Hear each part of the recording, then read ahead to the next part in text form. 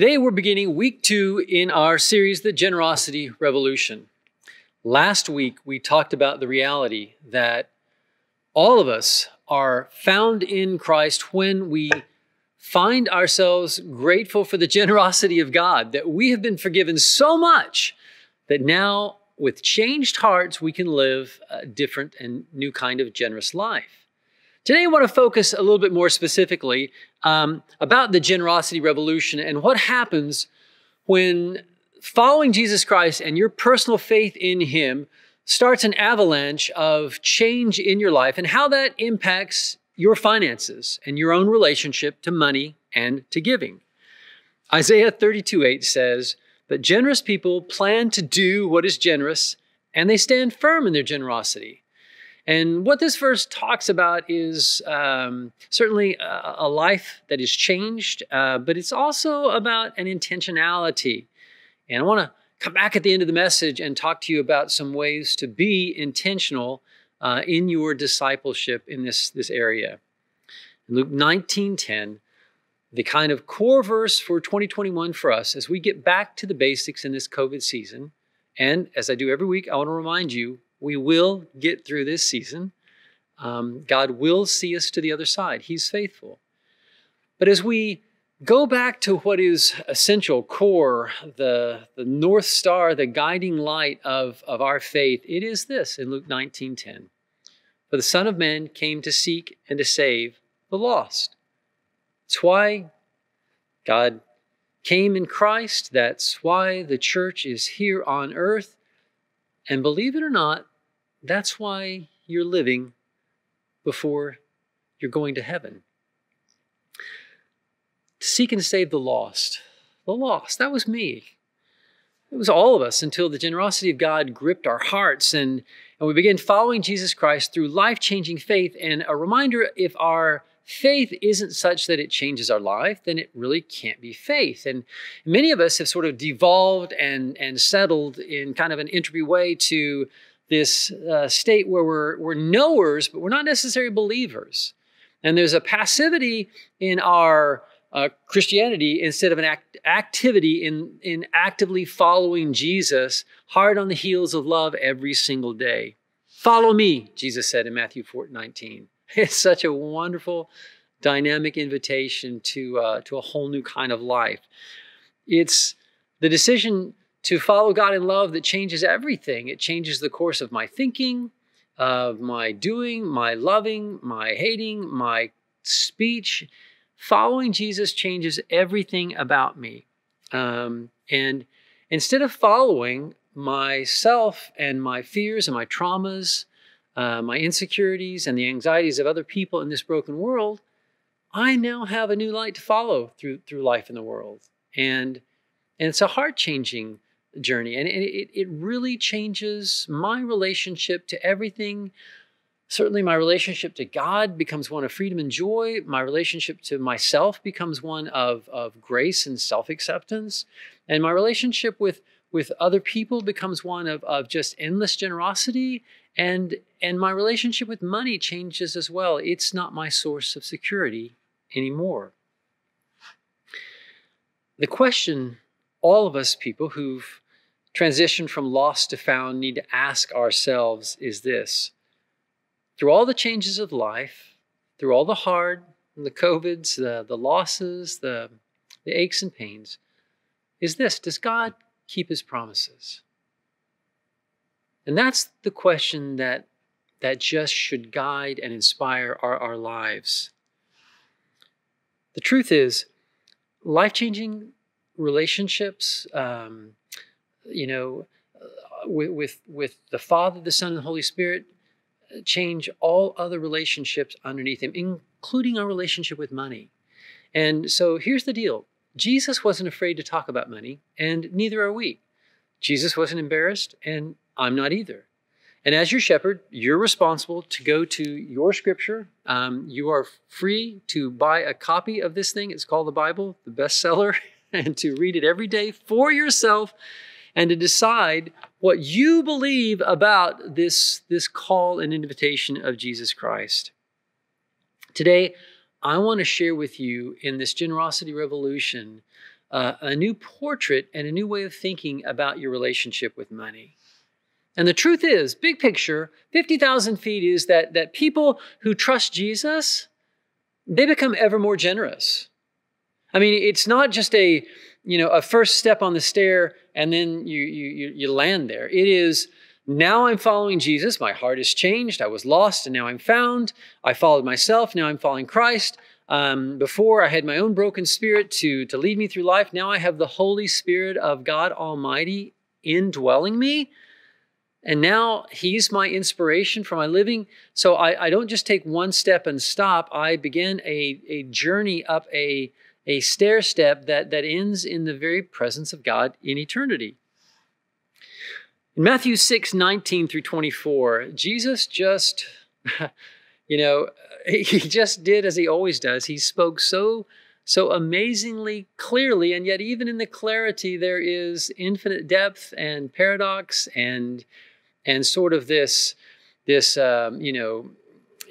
ever rippling pond effect of fullness and meaning in what He says. So Jesus said something here that no preacher could ever top. And so I'm just going to read it for you kind of as the message today and ask that you would listen carefully with fresh ears to what Jesus said and ask yourself, what did He mean?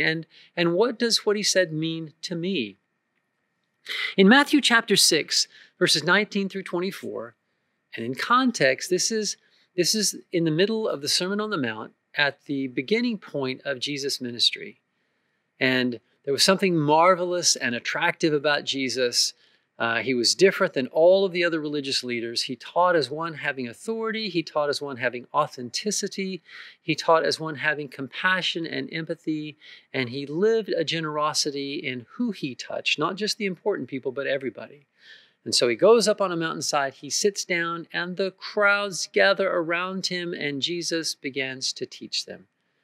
And in Matthew 6:19 through 24, He just said something life-changing and profound in terms of our relationship with money.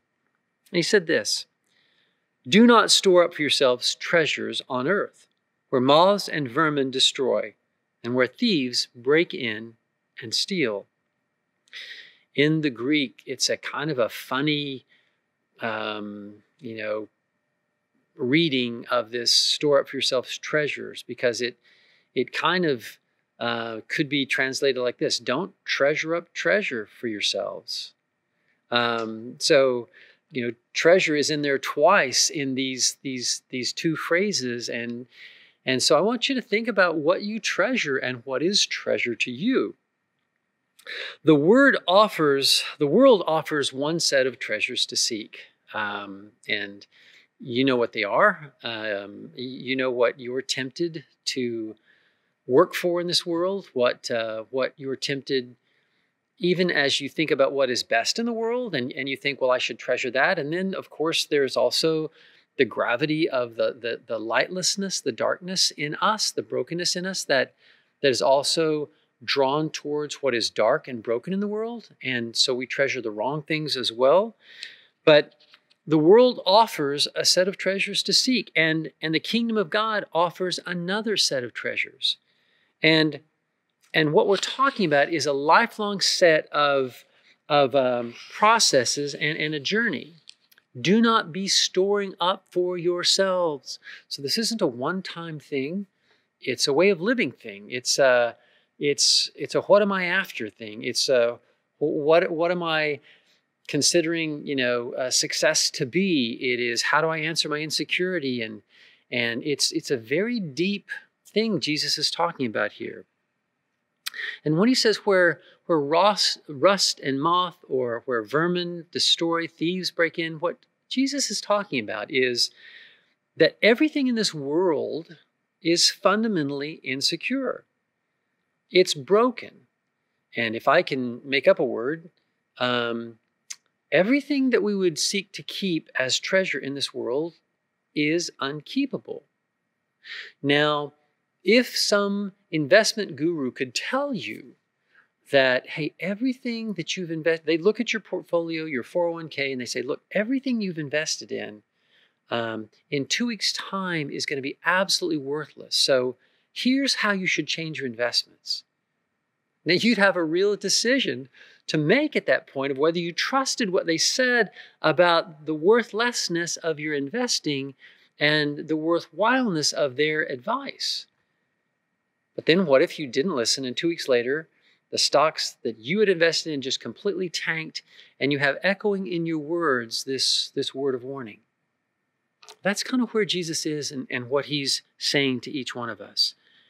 And so Jesus said in Luke chapter 9, 24 and 25, he said, regarding this fundamental unkeepableness of our treasure on earth, he said, if you try to hang on to your life in this world, you're going to lose it. But if you give up your life for me, you'll save it. And in the verse 25, he said, and what benefit will it give you if you gain the whole world but lose your own soul? And that really is like a picture of a man growing through all of his short days on earth to gather a bunch of stuff, and then he is dead, and it is all dead to him. There's kind of a pointlessness to that journey. But Jesus says in Matthew 6, verse 20, store up for yourselves treasures in heaven. In this ongoing journey you have through life, make it a different kind of journey. Make it a kingdom-seeking journey in my footsteps to where you're becoming ever more generous in me. So be storing up for yourselves treasures in heaven where moth and vermin do not destroy, where thieves do not break in and steal.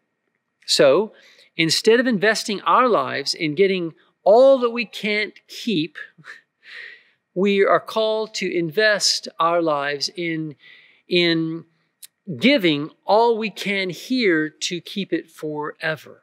So we can't keep it here, but we can give it away here and keep it forever. So it's a deep paradox and a real invitation to decide whether we believe it or not.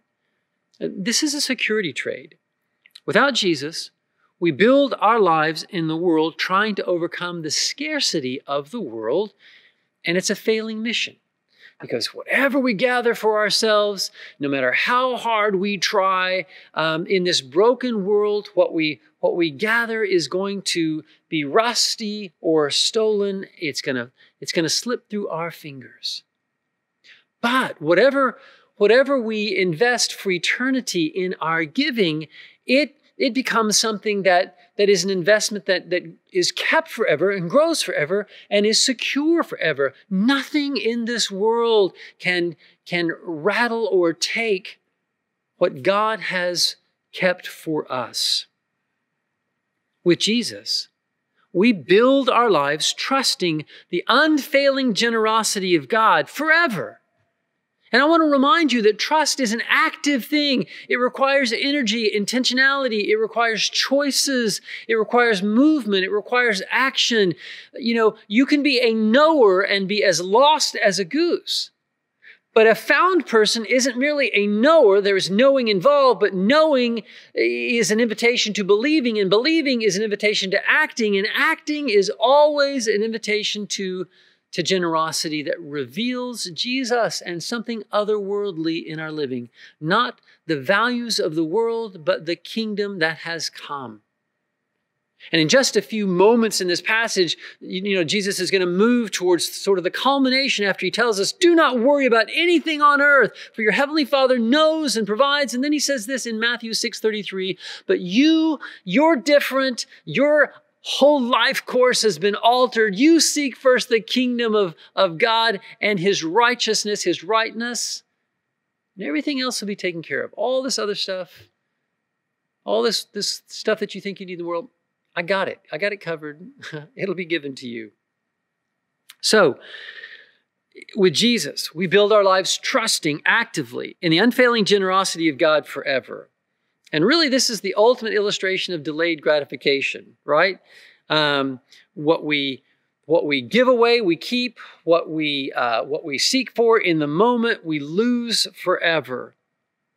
Now, this is the question we have to ask ourselves. Do we believe in this generosity of God, that that the reality of heaven has overshadowed the realities of earth, that the promises of God are stronger than the pain and trauma of life in this world, that the reality of what God said is bigger than emotionally what I feel and what I see and what I understand in my own thinking, and even what other people say. So here are some of the promises of God that we who are found in. Ephesians 3:20 and 21 says, "Now to him who is able to do immeasurably more than all we ask or imagine, according to his power that is at work within us and in the church. To him be glory throughout all of generations forever and ever." So you and I have big dreams of what the meaning of our life should be and what success looks like. And God says, no, you're not going to find that in the world, but in me, you have limitless ability to ask for my generosity, and you will find me limitless. In 2 Corinthians 9:8, the scripture says, "And God is able to make all grace abound to you." This is from his generosity. The generosity of his love flows infinite grace. And God is able. His abilities are sure. You can trust him. Do you? Do I? But we can. And God is able to make all grace abound to you, so that in all things, at all times, having everything you need, you can abound in every good work.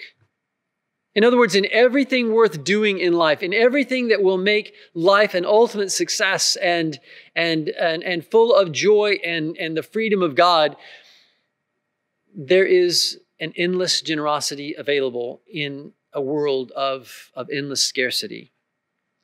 Philippians 4:19 is just one of the clearest and plainest, and it's just there, for everyone to believe. And I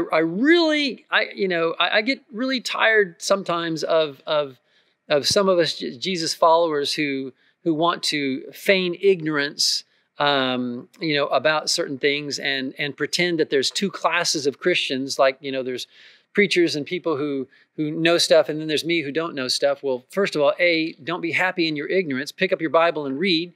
You've got an intelligent brain and an inspiring God, and he will speak to you every single day to teach you everything you need to know and prepare you for eternity. And B, the plain truth of Scripture is so plain that a child can understand it. And so here it is in a way that is unmistakable in terms of our life in generosity in the midst of a world in scarcity. Philippians 4:19 says, "And my God will meet all your needs according to the riches of his glory in Christ Jesus." Bam. Drop the mic, walk away, live your life a new way. Either it's true or it's not. Either it is a poetic exaggeration of religious irrelevance, or this is a verse that you can simply rest your life in joyfully, freely. Jesus goes on to say, "The eye is the lamp of the body. If your eyes are healthy, your whole body will be full of light." For years, I did not quite understand what Jesus was talking about, and I'm not claiming to have the fullness of the revelation here, because, again, all Scripture is meaningful, meaning as you pour it out, you'll never empty it out. So what is Jesus talking about? Well, I believe he's saying that the eye is a representation of desire. Those who struggle with pornography or struggle with, always window shopping, or you're looking at food, or, even things on TV. Why are we looking? We're looking because there's desire behind the look.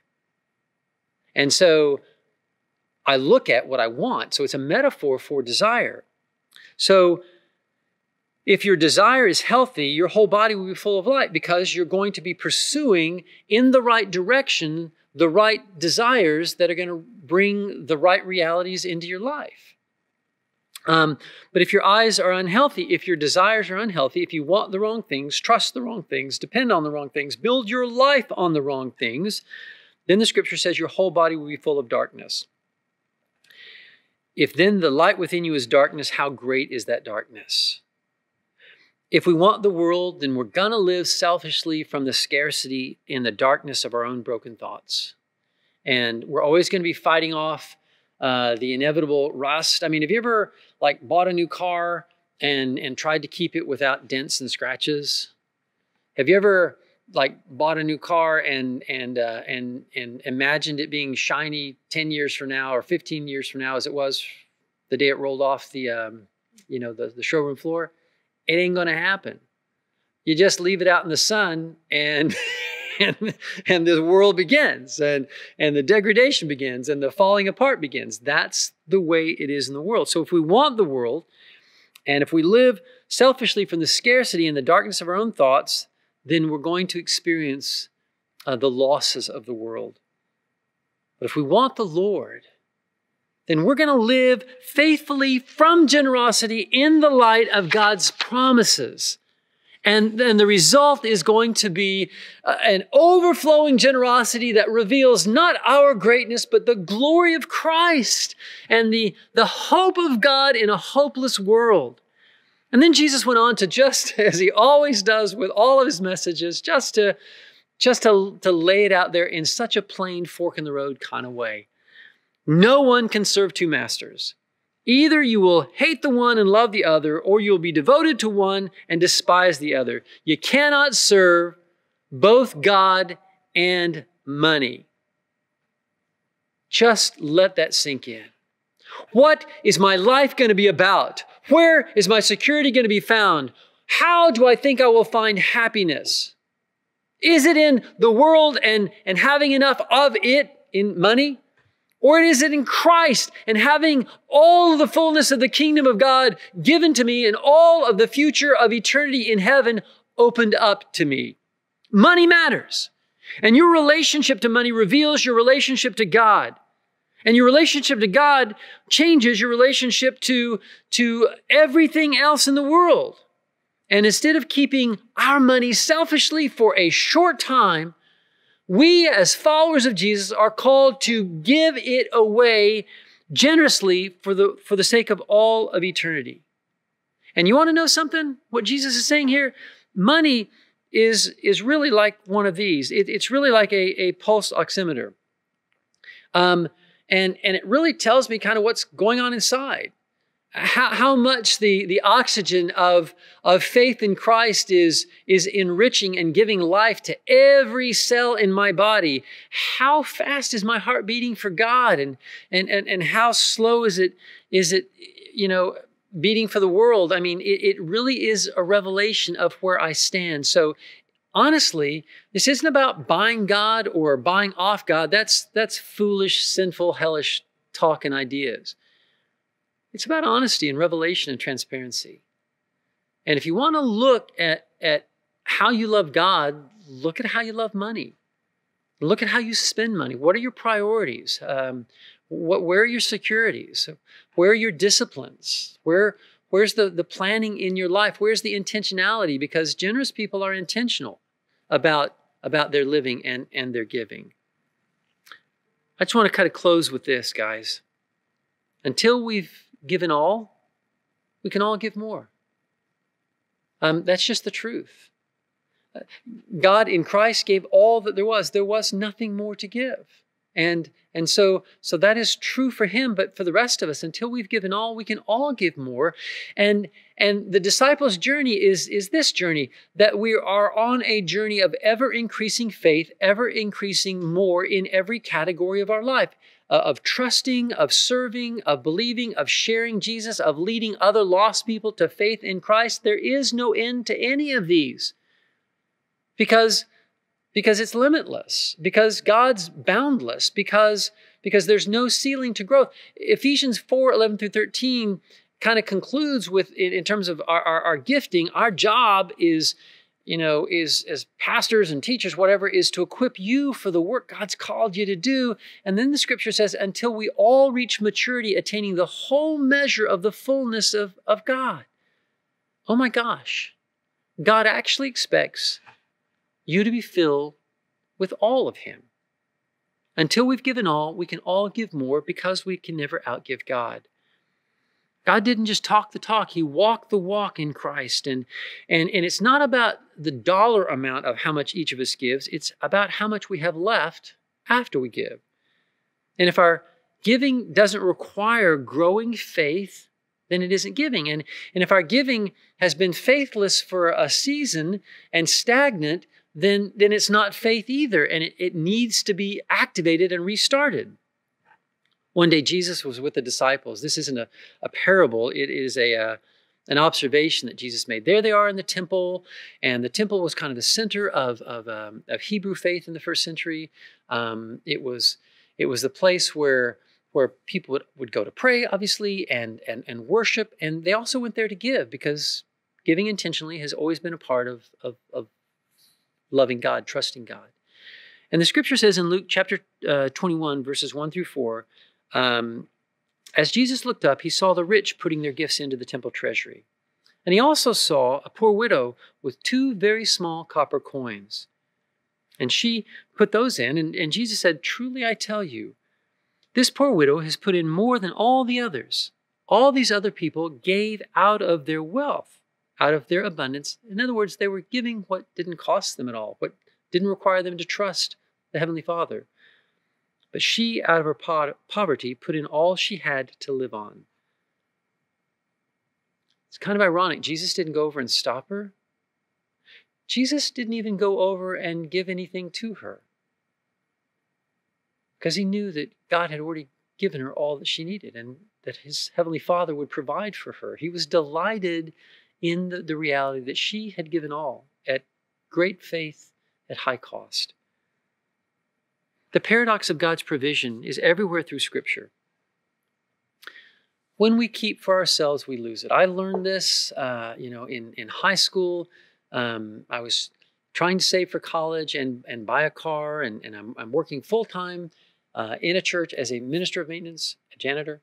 So I'm going to school and working 8 hours after school every day. And I'm making about $8,500 a year. I thought I was just rolling in it, and I wasn't tithing. I wouldn't give, because I thought, I'm just a student. I'm trying to save for school. I got college to pay for. God, you told me to go to college. Surely you want me to pay for that. And I began to hear Scripture, and I began to listen to my pastor, and I really began to be convicted, and I rebelled. I just simply said, no, it doesn't make sense to me. I'm not going to do it. And the crazy thing was is that I kept the 100% for myself, according to my thinking and my fears and my values and my vision of what's good. It slipped through my fingers like sand. When in my rebelliousness, I finally gave in and began to give God a beginning 10%, I was just astonished that the 90% went farther than the 100% ever did. And this is the truth of Proverbs 11:24 and 25. One person gives freely, yet gains even more. Another withholds unduly and comes to poverty. A generous person will prosper. Whoever refreshes others or blesses others will be blessed. Today, here's what I want you to do. Bring your relationship with money into the heart of your relationship with Jesus. Don't leave them separate. Don't imagine that when your heart is baptized into faith in Christ and you were buried into baptism, that there was a part of you that wasn't covered in that. No. Your wallet and your credit card went in with you, and the love of Jesus changes everything. A couple of things that can't be argued, because here we get into a place where some people say, well, the tithe is Old Testament, it's not biblical. Here's a couple of things that can't be argued. And if you want to argue them, argue with Scripture, not with me. First of all, is that in the Old Testament, people who trusted God gave 10% of everything they had and then gave offerings on top of that. And this is the truth revealed all through the Scriptures, from Deuteronomy through Malachi. Bring the whole tithe, Malachi 3:10 says, into the storehouse, that there might be food in my house. Test me in this, says the Lord God Almighty, and see if I will not throw open the floodgates of heaven and pour out so much blessing that there will be not enough room to store it. As many people have commented, this is the only place in the Scripture where God really says, test me. And so in the Old Testament, people who trusted God did this. You can't argue that. You can't. Okay? Now, second thing, you can't argue that some of us will. In the New Testament, people who trusted God, they gave everything. In Acts chapter 4, the Scripture tells us this in verse 32. All the believers were one in heart and mind. No one claimed that any of their possessions was their own. They shared everything they had. So, until we've given all, we can all give more. Until we're here, we're not here. With great power, the apostles continued to testify to the resurrection of the Lord Jesus Christ, and God's grace, the scripture says, was on them all. If I could turn the page. His grace was powerfully at work in them so that there was no needy persons among them. And from time to time, those who owned land or houses sold them and brought the money and laid it at the apostles' feet, and it was distributed to everyone who had need. In the New Testament, people who trusted God gave everything they had without limits. That's just the reality. And so if I'm going to trust God, then I am called to do so in a way that matches what is going on in the Old Testament and in the New Testament in some form or fashion. So here's the challenge for you. Grow in your giving. There are 5 categories of generosity in the journey of a disciple. This is a document that you can download at severn.com, /give. It's also one we're going to be sending out to you. In fact, you may have received it this morning. I want you to read it. It's challenging. It challenged me. And the simple reality is that there are 5 categories of this journey. The beginning giver, and here I would say, in terms of your growth, if you're giving nothing, start giving something sometime. Okay, so there you go. Just begin to give something sometime. The second category is of a consistent giver. Once you start giving something sometime, start giving something regularly. And just make it a part of your practice that, hey, I'm going to consistently give to God. Then there's the intentional giver. Start moving towards the tithe. The reality is, if you're giving 2% regularly, trust God for 3%. And I'm just going to tell you, I think all heaven will applaud, and I certainly will, just for your faith and journey. If you're at 6% of your income, step up and grow in your journey to give 8%. Think about your spending in terms of your giving. There's the sacrificial giver. Begin giving in a way that changes you and puts you in a place of only God dependence. I want to be very clear with you guys. All of this goes against my old nature. The lost me hates this and opposes the found me. And the times in my life to where we have been challenged to give in kind of ways that are only God dependent. And it's like, there's no way we can do this. And then we do it and God does it. It's like, oh, no, we couldn't, but God did. And that's what sacrificial giving is about. And then there's the legacy giver. Move towards giving in the full light of eternity. Ask, what's the maximum impact I can possibly make in the financial giving of my life, regardless of my income? Remember the widow's mites. You see, until we've given all, we can all give more. And the reason that's true is because we cannot outgive God. We never will run into the limits of God where He says enough. It's just impossible. Now, here's the truth of my own journey, and I know it's the truth of many of your journeys as well. We often ask, can I afford to give? But the real question behind the question is, can God be trusted? And that is the biggest question of any of our lives.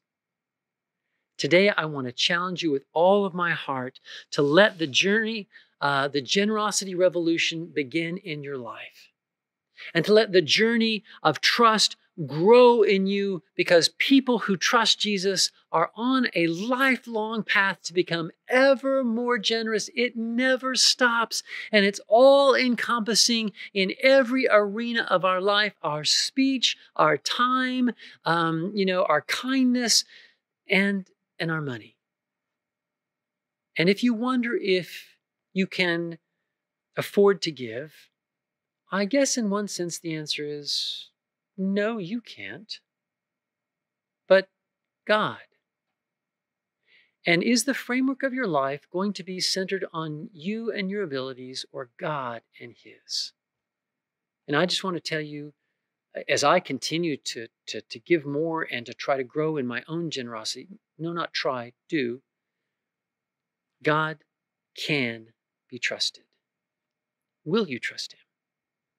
Today, if you are born into this world, but you have never been reborn into Christ, it's not just religious language.